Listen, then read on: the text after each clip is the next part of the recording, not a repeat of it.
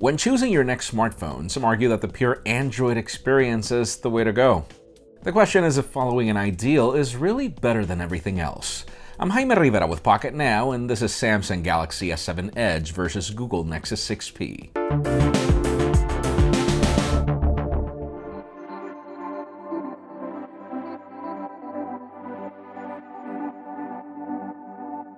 By now, most of the world already knows about Samsung's new Galaxy. The company does a tremendous job at marketing its flagships, and our reviews prove that this year, marketing isn't the only good thing about this phone.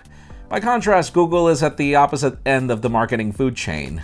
But at least among geeks, the cult following behind pure Android experience is strong. Today, we decided to test what it's like to live on either side of the spectrum, and we chose the cream of the crop in their respective lineups. The Nexus 6P, made by Huawei, has been available since September 2015. It marks the first time that Google goes all out with aluminum, and design elements like the camera visor have proven to be quite unique these days. The Galaxy S7 Edge, in turn, has been available since February 2016, and is an iteration of last year's Galaxy S6 with a glass finish matched by 7000 series aluminum, along with curves all around. The Nexus is more commanding in the hand, being 9mm taller, 5mm wider, and 21 grams heavier than the Galaxy. But in turn, the Galaxy scratches a millimeter in added thickness.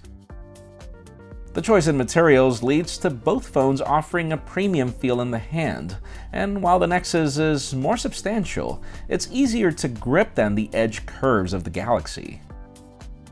In the specs department, the newer Galaxy S7 Edge punches hard. Its Snapdragon 820 processor is newer than the Snapdragon 810 on the Nexus. It has an extra gigabyte of RAM compared to the Nexus, storage is expandable on the Galaxy, and the 3500 mAh battery on the Galaxy is better than the 3450 power pack on the Nexus, at least by a hair. Both devices sport fingerprint scanners in opposite directions, but the Nexus 6P is faster in unlocking the device, and also more convenient with capacitive unlock features. Where the Galaxy S7 Edge excels is in IP68 water and dust resistance, where the Nexus 6P has none.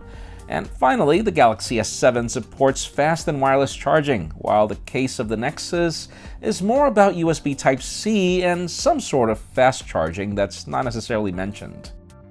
Overall, it's amazing just how much hardware can change in just 5 months between both these devices. Showing off the goods, both devices sport gorgeous AMOLED panels protected by Gorilla Glass 4. The 5.7-inch panel on the Nexus might be larger in number compared to the 5.5-inch on the Galaxy, but the capacitive buttons on the Galaxy end up offering more screen real estate when compared to the Nexus. Powering each display is Android 6.0.1 Marshmallow. If you decided to go the Google route, you're running Android as the company intended. Bloat is nowhere to be seen, and the whole experience is designed around the availability of Google services. By contrast, Samsung is all about making its own services seen, and at times it clashes with Google's mentality by offering duplicates, like 2 calendars for example.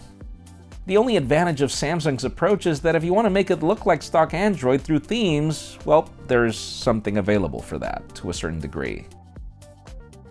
Google has improved its approach to larger displays by providing a larger grid of icons on the launcher, but it's not as customizable as Samsung's. There's also the promise for multi-window support with Android N, but Samsung already has it, in addition to quick edge features that make access to shortcuts easier. Both devices offer some sort of always-on display, with Samsung providing additional customization features and a more elegant finish. The Nexus may not be always on as it claims, but it does offer far more usability whenever it actually decides to work, which I never really figure out. Now, when you narrow down the experience of using both phones in day-to-day use, the difference is rather shocking. You'd assume that the pure vanilla Android experience without bloat would perform better, but it actually doesn't. There are cases where the Nexus 6P just slows down to a crawl, even with basic tasks like moving around through the launcher.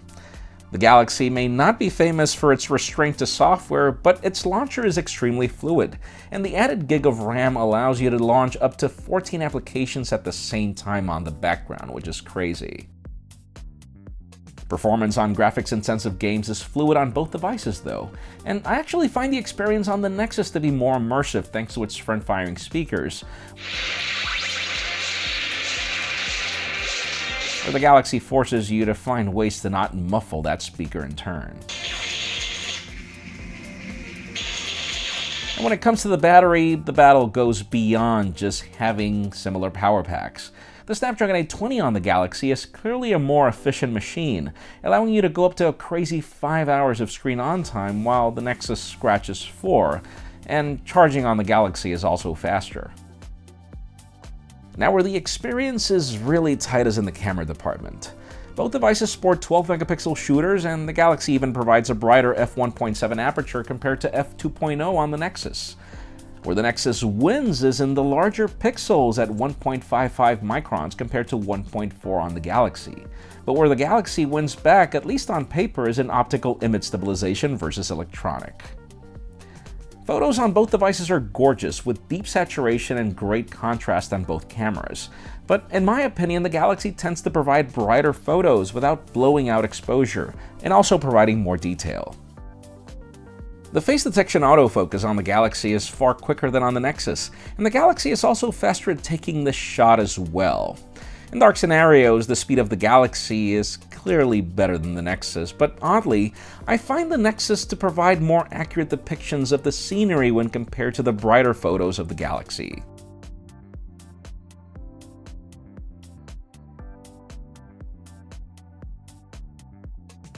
And then our video comparison was rather odd, mainly because footage of the Nexus 6P looks stabilized on the phone, but once you pull it out, it's clear that the Galaxy S7 Edge is far superior thanks to optical image stabilization.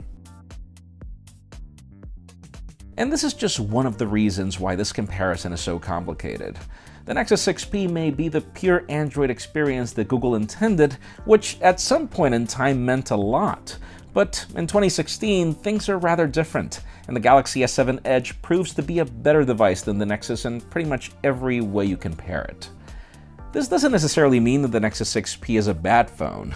On the contrary, it's a very good phone, and it has a lot of potential, mainly when it comes to software updates, where we know that Samsung is terrible. For the Android purists, the Nexus 6P continues to be the best that Google has ever launched. But for everyone else, and I literally mean everyone else, the Galaxy S7 Edge continues to be one of the best phones of 2016. Folks, just like with this comparison, there is a lot of coverage for the Galaxy S7 Edge and the Nexus 6P, so make sure you follow us on social media and hit that subscribe button down below for more videos like this one. In addition, you could also catch our videos on vessel.com/Pocketnow, and follow me on Twitter, Jaime_Rivera, on Instagram at Jaime Rivera. Please give this video a thumbs up if you like what you saw. I am Jaime Rivera. Thank you very much for watching. We'll see you on the next one.